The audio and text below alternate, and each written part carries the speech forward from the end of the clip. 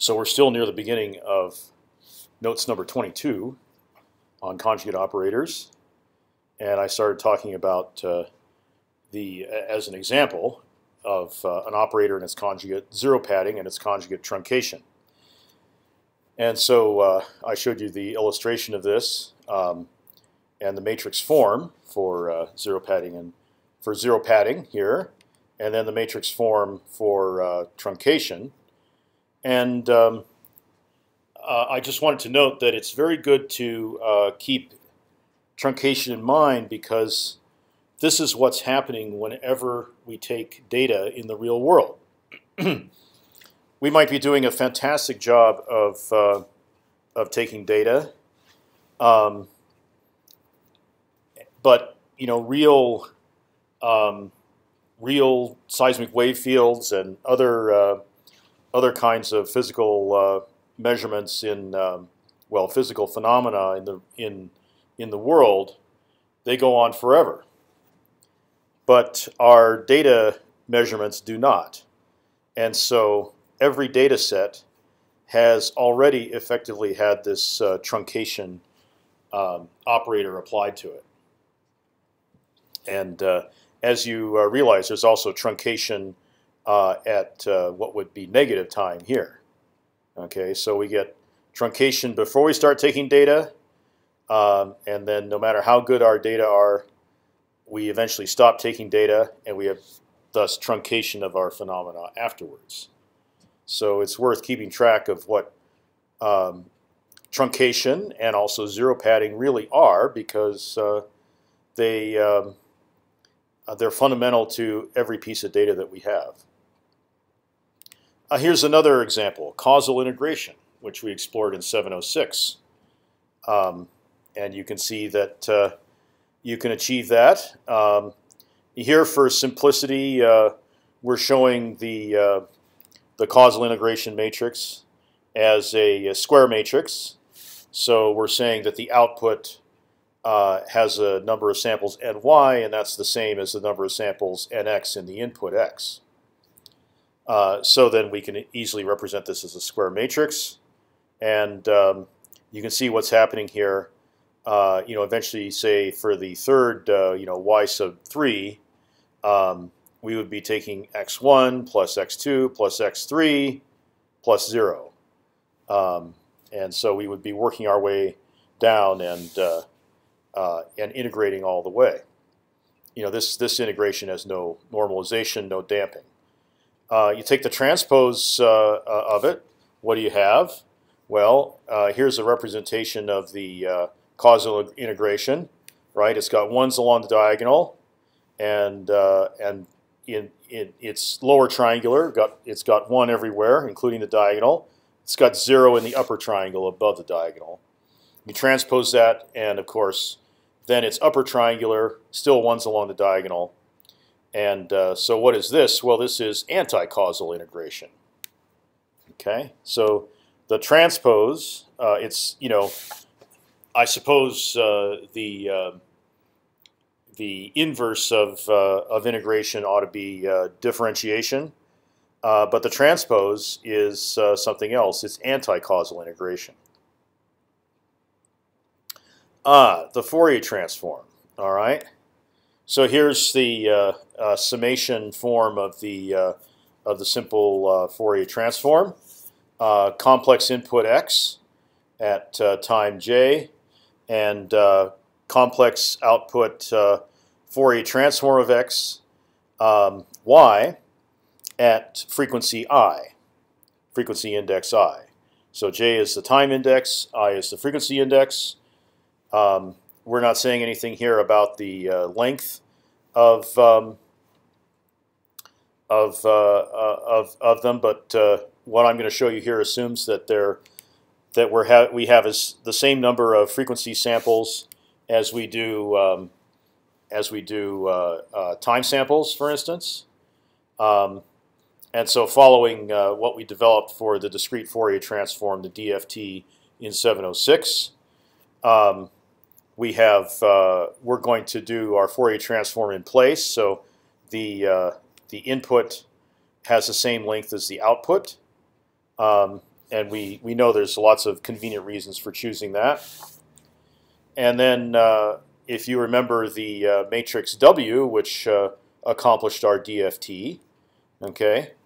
And another thing I want you to remember is that when we derive the FFT, it is algebraically, mathematically exactly the same as the DFT. So whatever properties we find for the DFT, it's also going to be true of our FFT, which is also brilliantly fast. You remember that whole argument.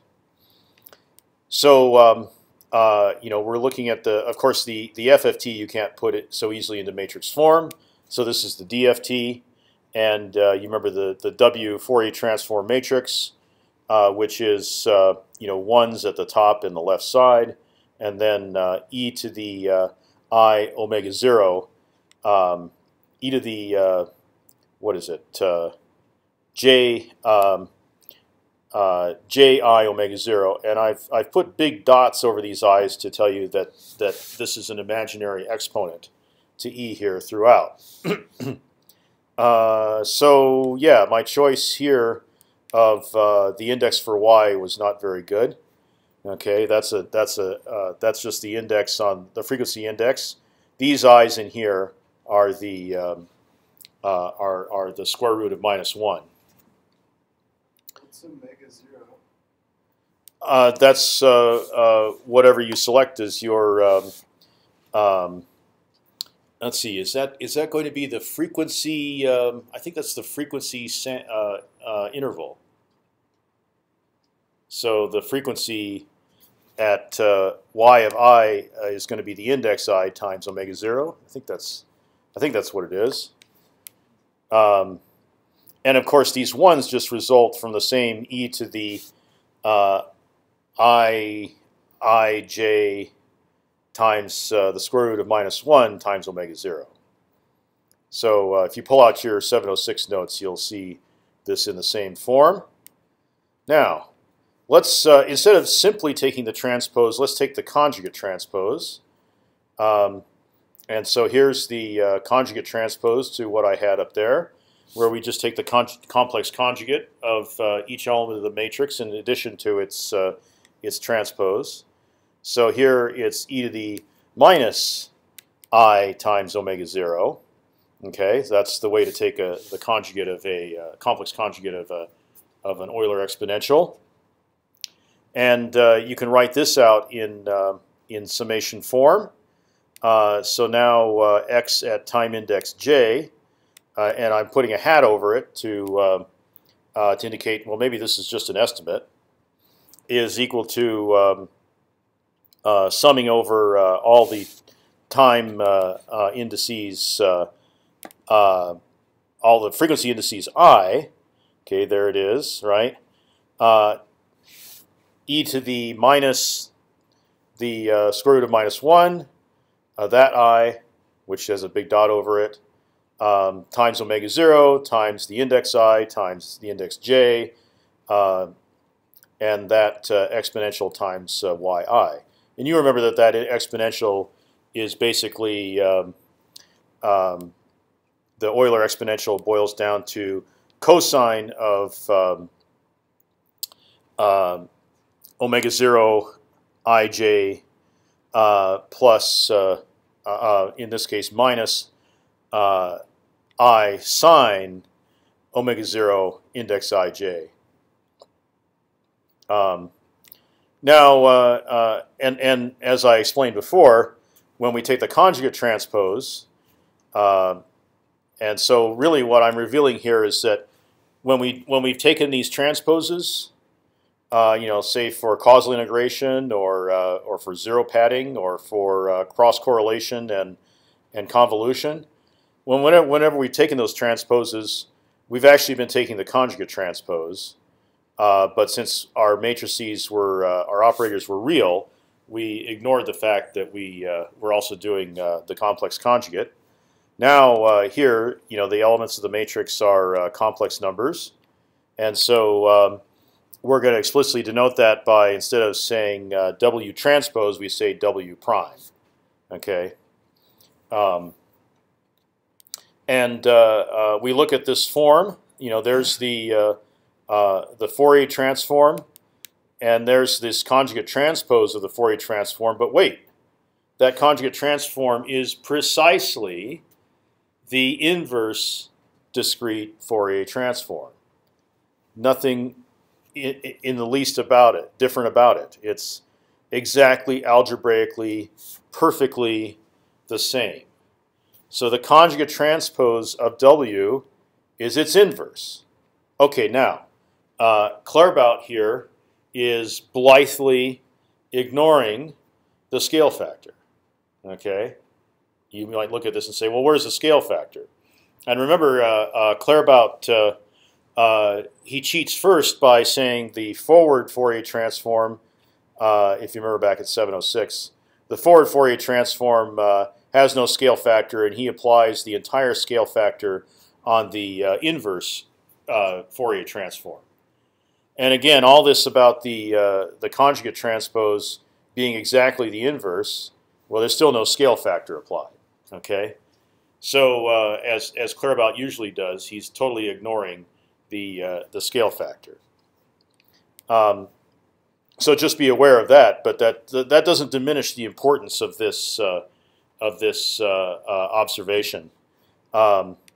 So the conjugate transpose of W is its inverse, which means by definition that W applied to W prime is equal to I. Okay, and thus, right, our x hat, our estimate of x, is actually x. We are actually getting back to the original series x there, and this is perfect, mathematically correct. There's no error in here. There's no approximation whatsoever. Okay, I told you he leaves out the scale factor, but that's it. It's and this is why the Fourier transform is used so much in inversion. It's used so much in processing. It's used so much to derive, wave equation solutions and everything else. It's this this perfect equivalence between the conjugate transpose and the inverse is an absolutely beautiful property that you will find very few places. But practically everything we've done in 706 and 757 is reliant on what we've set up and the Fourier theorems that we introduced at the very beginning of 706. We're relying on something that is extremely robust here. This is why we rely so much on the Fourier transform, because of, among many other properties such as linearity, of this inverse being the same as the conjugate transpose. Now, John, why don't we just distribute the scale factor into the matrix? you'd still the inverse would still invert the scale factor, Yeah, and why don't we just roll it into all those just because it doesn't look nice? yeah, but the conjugate transpose would not invert the scale factor the way it has to be. So well, let me think about that, because each time we're basically dividing by n, big N, the number of samples. Yeah. So maybe it would work. Maybe it would work. If you left it on the outside, like if you go up just a little bit, when you moved that over to the y side, you would have also been moving the 1 over n to the other side, so multiplying by n, so they would cancel. Yeah, yeah. Huh. If you put it inside there, then it wouldn't.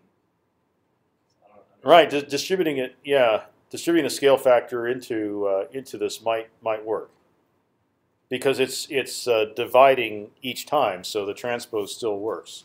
Basically dividing each each coefficient of big W by n, capital N, which would be the number of samples in the input and output. So yeah, I could see your point. Maybe it would work. But I guess it just doesn't really matter in the end. That's Claerbout's position. I mean, he doesn't even show it, right? Yeah. Of course, when you go to code it up, then that's where you're faced. Oh, yeah, Claerbout didn't cover this. What do I do? It just shows the focus that Claerbout and I have on phase and timing and shape of the wave field over its absolute amplitude. Which I'm sure Joe realizes that's kind of a pain to deal with, because he's actually trying to assess amplitude. Okay, now, of course, this means that the inverse FFT is also the conjugate transpose of the forward FFT, and and we don't even need to show that, because we already showed that the FFT and its inverse are perfect representations of the DFT. But of course, you go to implement this, and even before you're wondering about the scale factor, you were faced with the fact that the FFT requires data that's some power of 2 to the power of n long, and we usually have less than some 2n. And like your data set has 3,000 or 3,001 samples from your shot gathers at San Emilio, and the next power of 2 is what, 4096. So what do? You pad with zeros, and this may be happening when you're Fourier transforming in MATLAB or OpenDetect or ViewMat.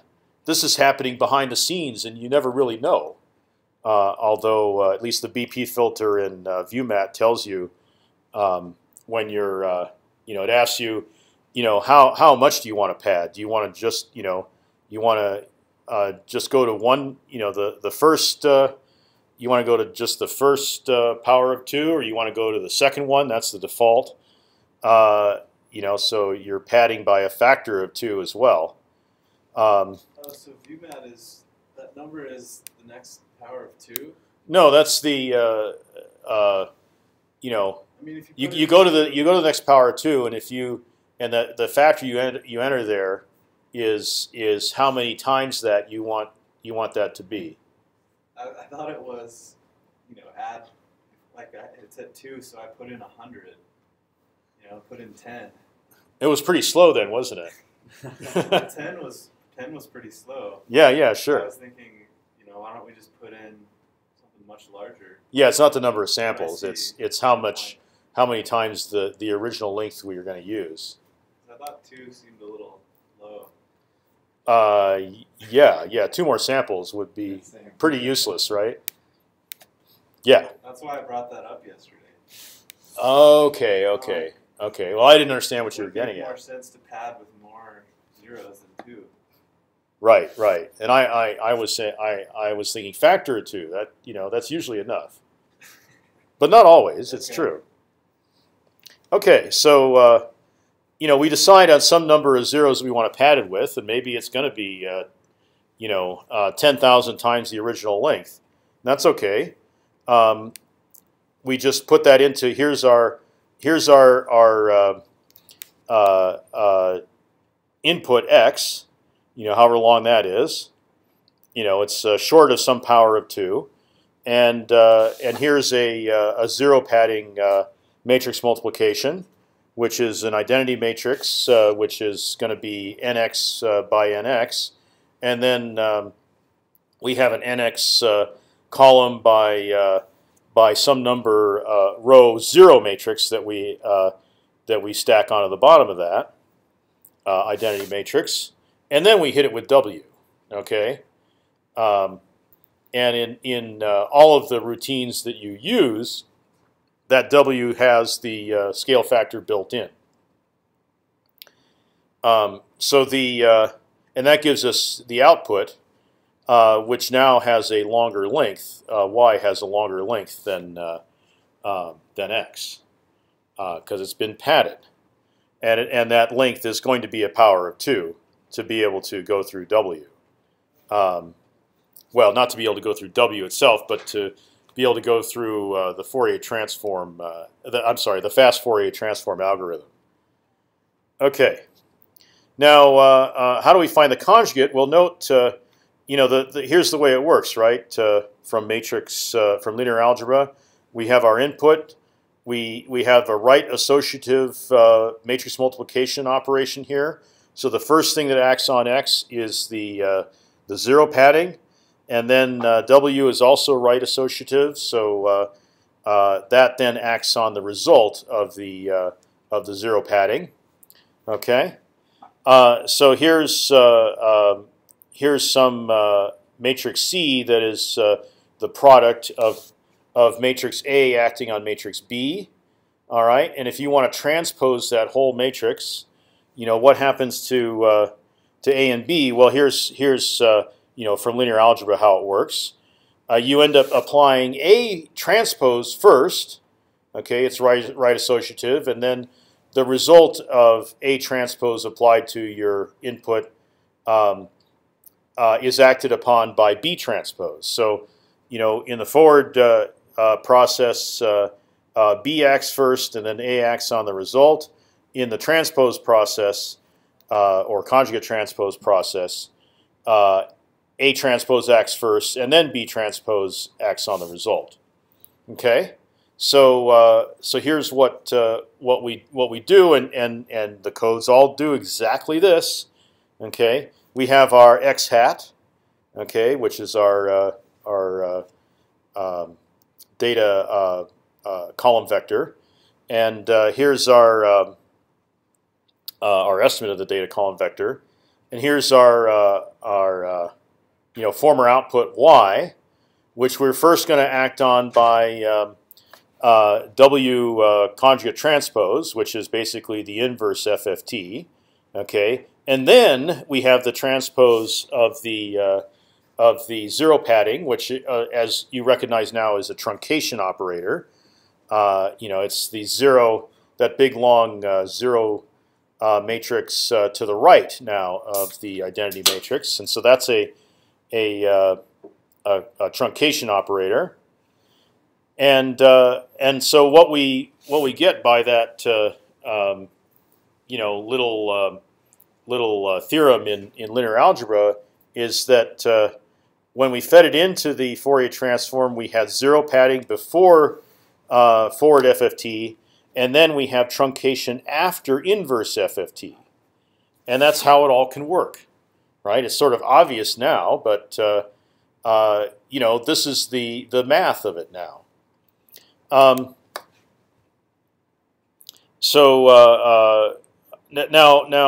also we might be doing a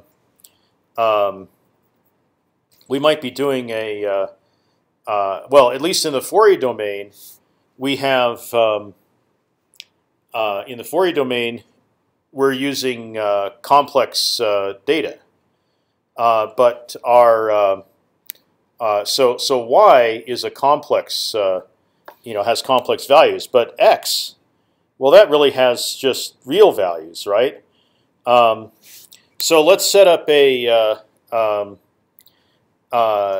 let's set up a complex data structure, which has the real part as the top of the column vector, and then instead of interleaving the imaginary samples, we'll just put all the imaginary samples down below. So, this is a twice as long column vector now, with it's got the real part of y first, and then it starts all over again, and there's many more levels, which are all the imaginary parts of the y samples. Okay, and so in the forward Fourier transform, what we're actually doing is we're concocting this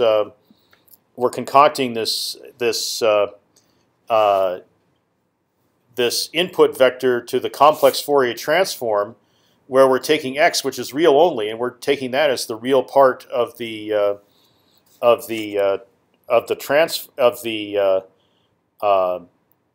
real part of a complex column vector, and we're basically padding it with 0 for the 0 imaginary part of the complex vector. Okay, so there's 2 0 paddings in here, one in time and one in by setting the imaginary part to 0. So there's a 0 padding there. There's a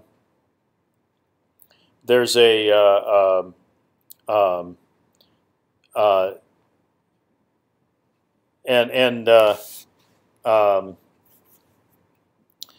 there's a 0 padding for time, and then we can push it through the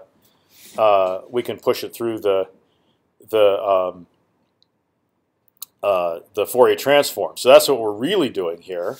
Kind of hidden that before, and so y is complex, and so really that's what we're feeding to, in the transpose operation.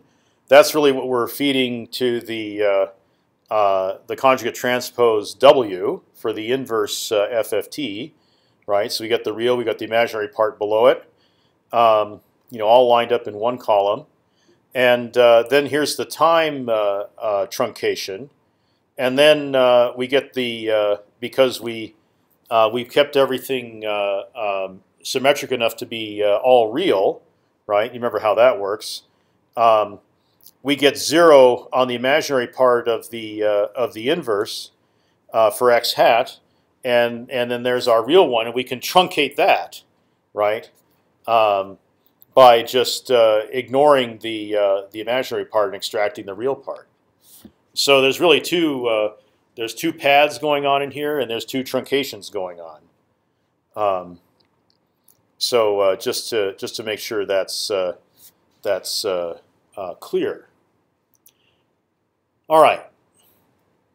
Now I want to explain why we're going to pay so much attention to these conjugate transposes.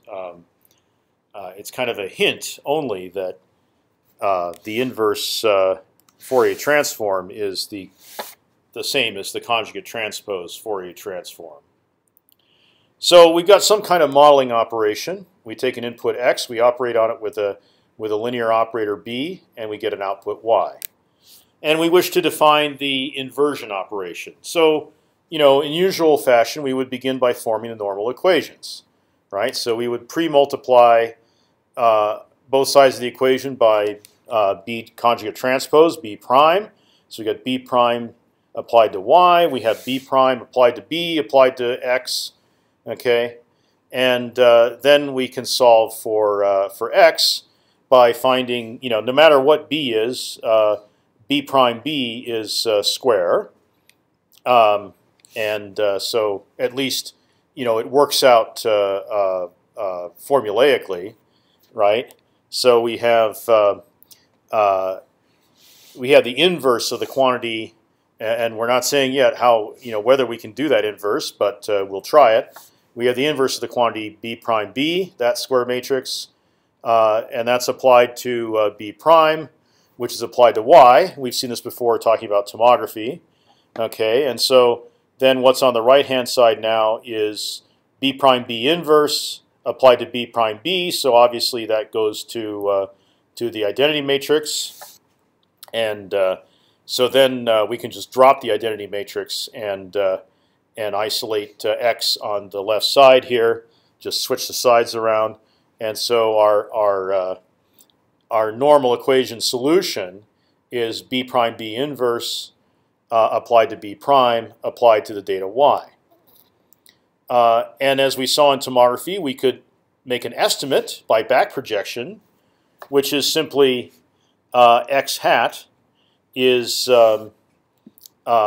So that's the estimate of the model now, or the estimate of the input is equal to b prime applied to y. Very simple. Okay. Now making that estimate, you realize that B prime and B inverse differ only by this factor, B prime B inverse. Okay. Now you're probably thinking, but that's that's where all the work is. Everything's happening in there. So hold that thought. Okay.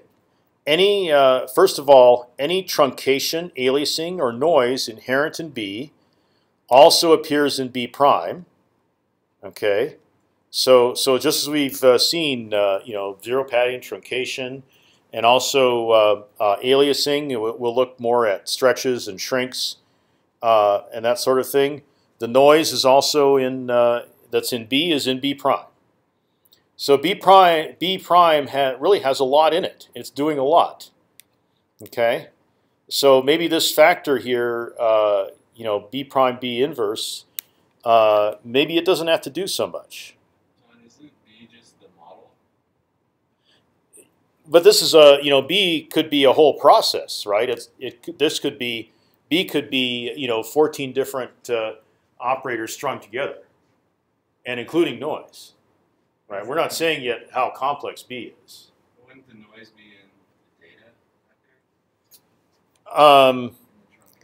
But isn't there also think about the simple convolution or deconvolution problem, right?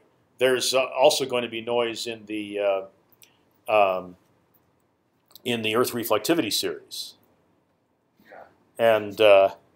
and there's certainly uncertainty in it. There's certainly variance in it. So all of that is built into B, right? You got more noise in X. You got more noise in Y. Okay, but there's plenty that's in B as well, and usually plenty of noise. Okay, so there's this question hanging out here. How close is B prime to B inverse, B conjugate transpose to B inverse? And many examples suggest that once we have a program for modeling, okay, few changes are needed to program the conjugate transpose. I'm sorry. So really, what I'm addressing here is how easy is it to get the conjugate transpose? Okay, we'll leave this. Verification of how close the inverse is to the conjugate transpose. That's another question. But the question we're going to work on here for a second is okay. Maybe we say it's easy to take our modeling program and make a conjugate transpose program. How do we tell if we have the correct pair? We've correctly made the conjugate transpose. Maybe we also have to, be able to validate the or verify that we've got the correct modeling program too. Okay, so in generating data we have y equals bx, and then in estimating a model we have x hat equals b prime y. So now let's just form.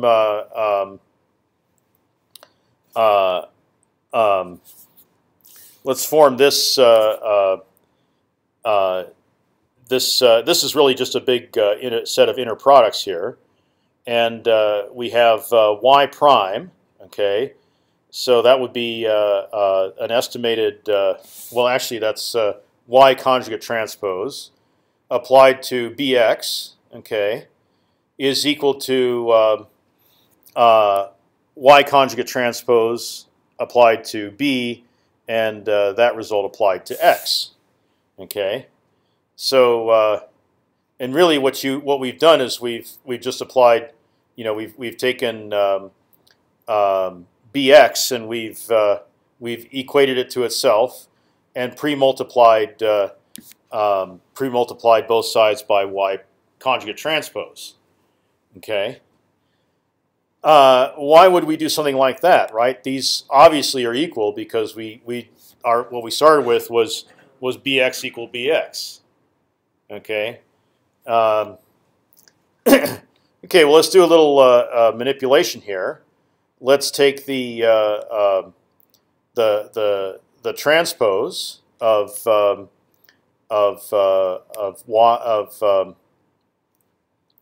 we can transpose what's inside here if so long as we transpose what's inside and then we retranspose it when we come outside of the parentheses. So what's inside here now is the transpose is B prime Y, right? We reverse the order. We take the transpose, right? So we've done that, and then we take the transpose coming out, and that's the same as what's above. Again, it seems pointless, right? This all should be mathematically equivalent to 1. It's like saying x equals x. Big deal. Okay. But that's actually just the point. Now you go and you implement it. You take your data, you take your codes, and you actually implement it. You take some really any data or non-data, random x and y, and you compute bx, okay, and that gives you y, and you compute b prime y, and you take its transpose, and that gives you x, okay. And so now you take that resulting, now computed, not algebraic, but computed, right? You take the computed estimate of y. You take y prime, and you take and you dot product that with y, and the estimate y, and you take x prime, its estimate from here, and you dot product it with x. Okay, so y prime y tilde should of course be equal to x tilde prime x. Okay, and if y dot y tilde is equal to x dot x tilde, then you know your programs are correct. Okay. I mean, of course, algebraically, this is it's like a null case, but when you're actually writing computer programs, these should prove out to, as Claerbout says, the 6th digit. And these days it ought to prove out to the 12th digit, but maybe that's asking a bit much. So there should be exact equivalency here, just like the algebra demands. And that's a great way of testing that you've got the right modeling program, and then what you really have is your B prime is really the conjugate transpose of it. And if you try this for your FFT and inverse FFT, this is what should happen. Okay, and I believe it will with mine. But should for truncation, for match filtering, for all of it, it should work. Any of these operators, all the operators together, it should work to the 6th digit. Okay. Now let's look at some stretching, some geometric operations. Basically deformational operations. What we've looked at so far, they've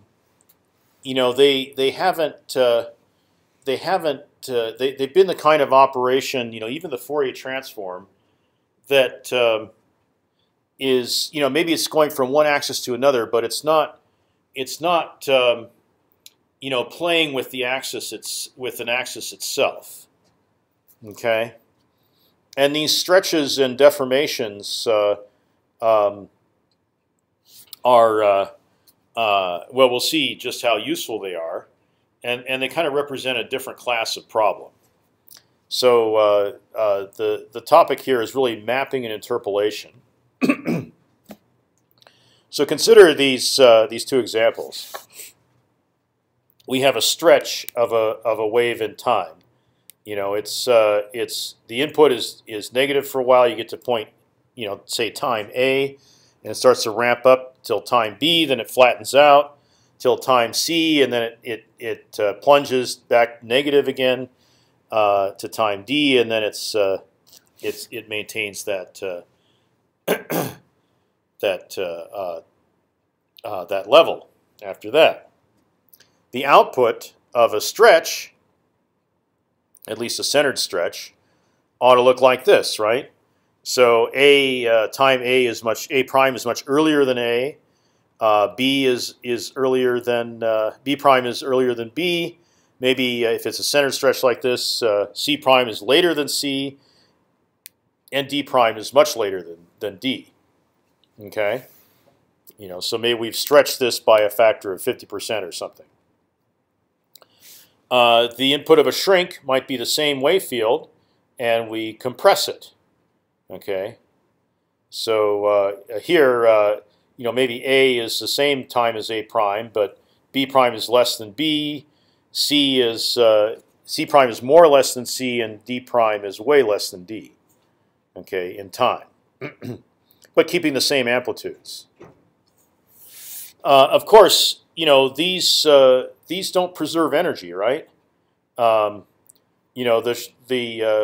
shrunken wave field has the compressed wave field here has less energy in it than the original. The stretched wave field has more energy in total than the original wave field. Now let's see what happens with discrete sampled data. Okay, like in the FFT lab code, we're going to represent each sample with a ball and bar. That's either at a negative value or a positive value. So here's that original wave. The samples A, B, C, D, and there's the one that comes after D in the original. Now we project from the input, right? And so A projects to this earlier sample here at A prime, and B projects to B prime. Okay, that's fine. C projects to a later sample, and D projects to a way later sample. And there's these samples in between. What do we do with them? Projecting from the input, we're not really saying how we're getting these. We got to do something with those, otherwise, we're going to have a completely different wavelet. Okay, we find it from the output, right? So we go through, we set up the output vector, and we say, all right, this sample, it's which sample of the input is it closest to? Well, that's A, so A prime goes there. This one here, which sample is it closest to? Oh, that's A again. So A prime goes there once more. This one's closest to B. This one's closest to B as well. Now that we come to the next one, that one's closest to C. That one's closest to C2, and that one there is closest to D. Okay. So and of course, this is the reason why there's more. And this is a nearest neighbor interpolation from the output, and but at least we've found a way to reliably determine all of these samples, which if we project from the input, we wouldn't know where to get them from necessarily. Now on the shrink, okay, there's the same wavelet. We project from the input. And in the shrink, both B and C land here on this one. Okay, and this one, well, both D and E land on that one. Where do we, which one do we choose, or do we average them? Good question. Okay, in a shrink, finding it from the output, I mean, maybe that's not much better. We know exactly what to do to get each one. This one is closest to A, and this one is closest to C, and this one is closest to E. So we got no problem, finding them. But then we may wonder, well, what the heck happened? We lost data here. B went away totally. We lost that. We're missing information. D went away totally. We're missing that one too. Where'd it go? Well, nowhere. We dumped that information. Finding each point of the output in the input within the input gives a more stable result, but in the shrink operation, some points do get thrown out. Okay, and so how do you account for neighboring points? Well, here's an interpolation scheme. Okay, let's express our stretch as a matrix operation. So obviously, we're going to have, if we're stretching the time series, here we have 4 points of input, and we're going to have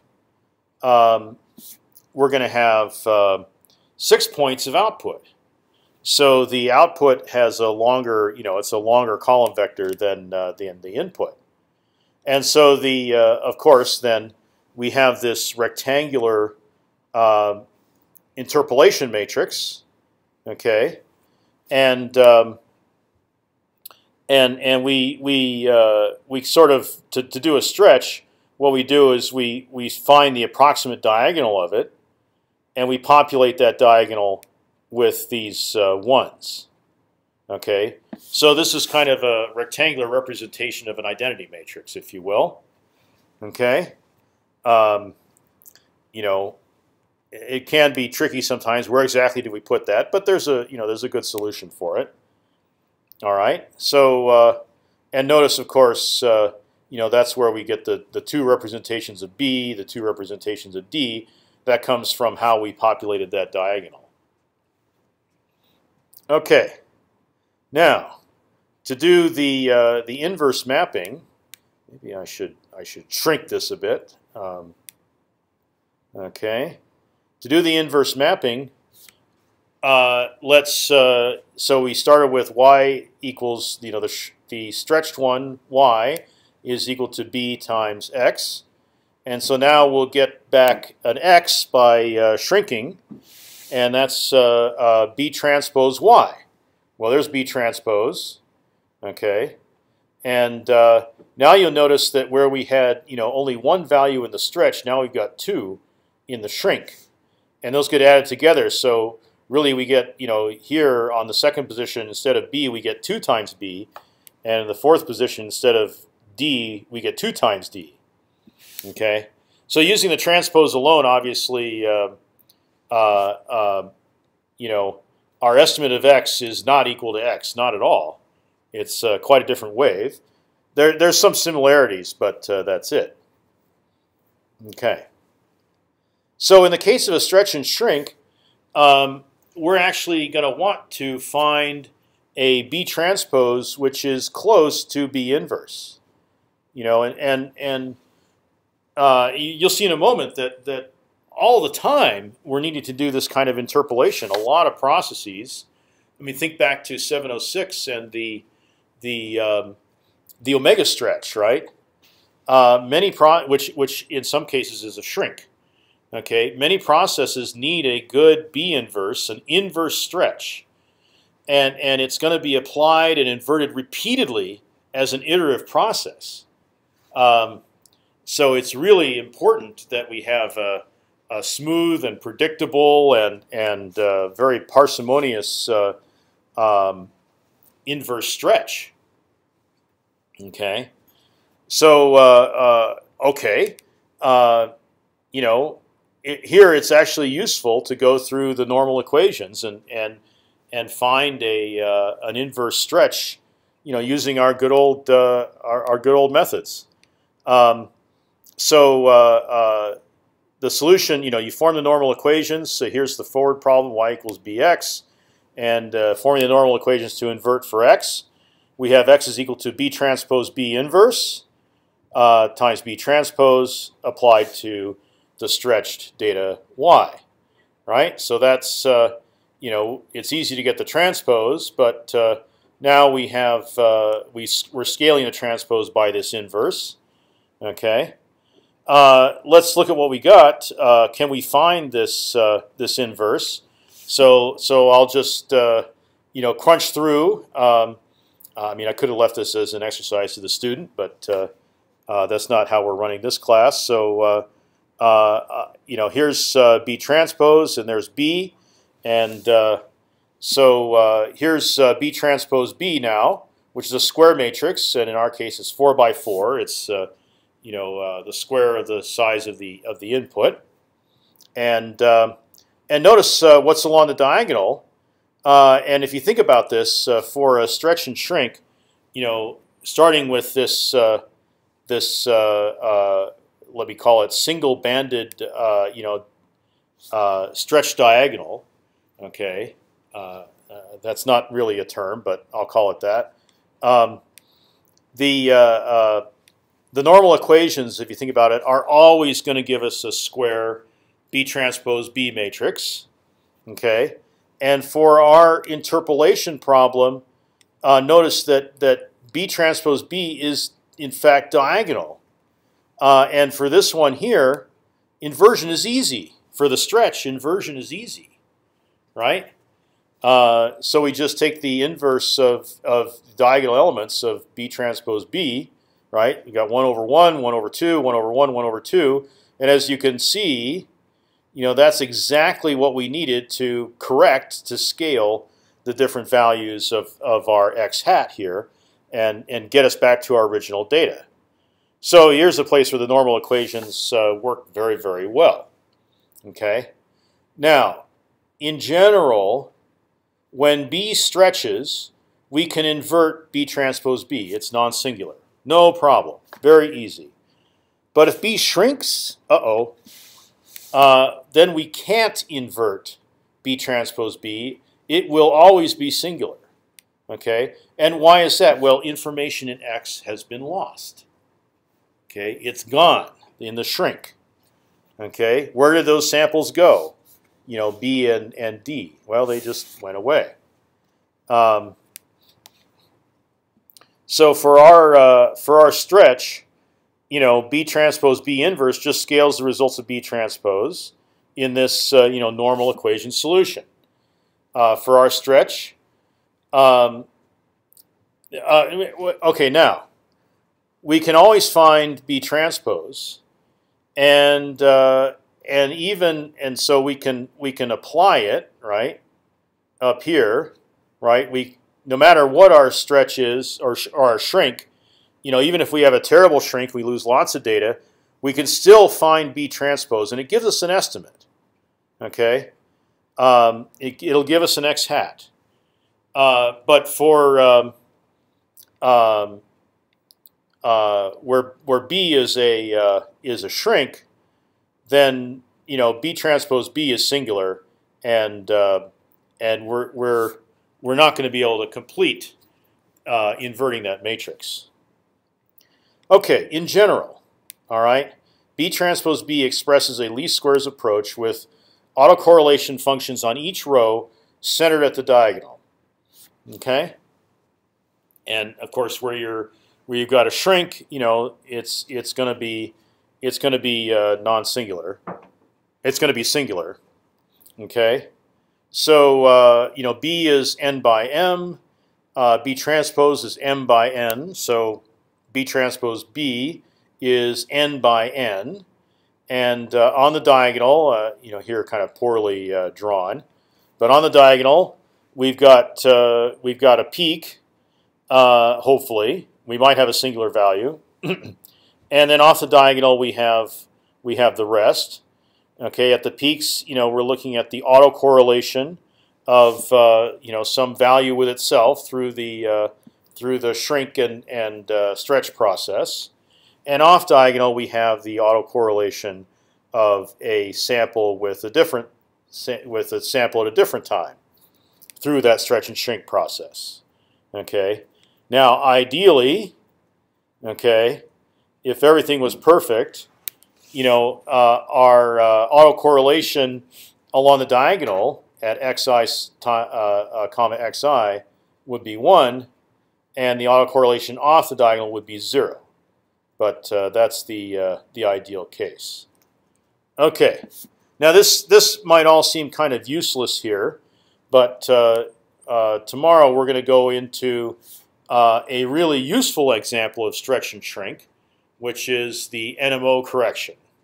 Okay, and of course there's a kind of NMO correction going on even in the common image gatherers even for our um, even for our